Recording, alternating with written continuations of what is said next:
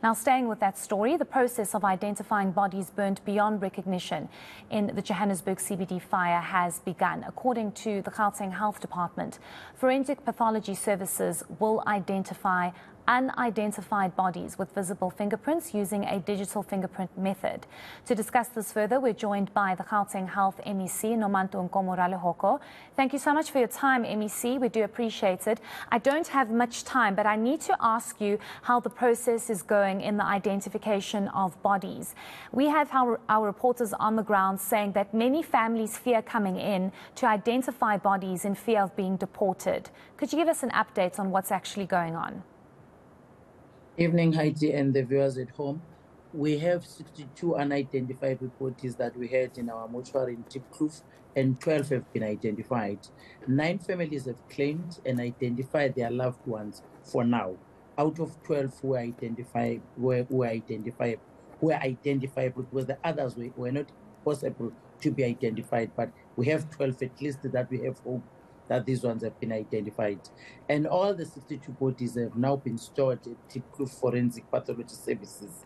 And 40 families presented themselves at the Diepkloof FPS, and we are happy about that number. And again, 66-line list of names were given because they were telling us that so-and-so has been in the building, because that's what we want to know now. Who was there, and are you aware of that person? It's your sister or it's your brother? So at least we have that group that came. And 58 postmortems were done already. We're left with 16 bodies on track to conclude by Sunday, which means tomorrow will definitely conclude. Today we opened and tomorrow we'll open again. That's why we had that call that everybody must come.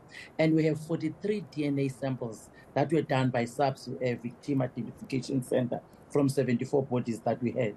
And 13 antemortem swapping that we are doing with the DNA samples for families that are linking to the 23 that is unidentifiable bodies.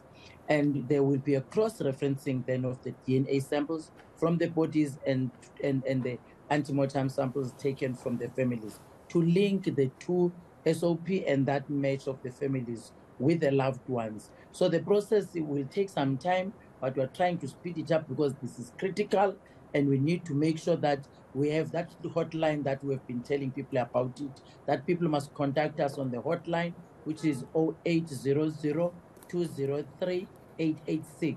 We have a direct line, and we have counseling that continues to be given to the families that come on site.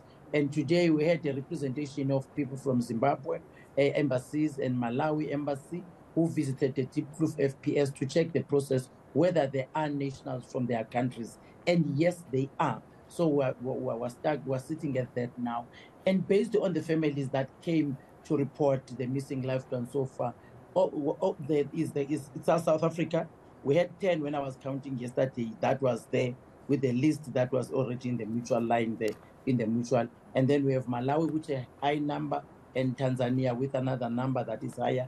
Zimbabwe and Lesotho, the numbers are not high, but we have the citizens from those countries. What about the process of the unidentified bodies? I know you said it's going to take some time, but what is the time frame that we are looking at? I can imagine the difficulty given these bodies were burnt beyond recognition. Exactly, Heidi. The process that will make us delay a bit is because of that process that some of the bodies have been burned beyond repairs. But we are making sure that at least SAPS and our team are working very closely together, because we want to push this, because it's a sensitive issue that we need to make sure that it's done on time. Well, I didn't give the way, because Minister was there and myself yesterday, but we said to them they must push as much as they can. Hence, we said, let's open today so that we can start the process. Maybe after 7 days, we can give you some good news. But this week, the process is just for us to bring everybody on board. Those that says they know that so-and-so was staying in that flat, at least they must help us to have many people as much as we can from families. For example, if you have 3 Nomantu's ID, we need Nomantu's sister, Nomantu, and the other brother. If it's a brother, everybody must come from the family so that we can, whatever we are having, which it's not easy to identify, we're able to match those DNA tests, the results, and the samples that we'll be taking to quite a number of people. So we don't want to rely on one person. Hence our call was everybody must come and assist us.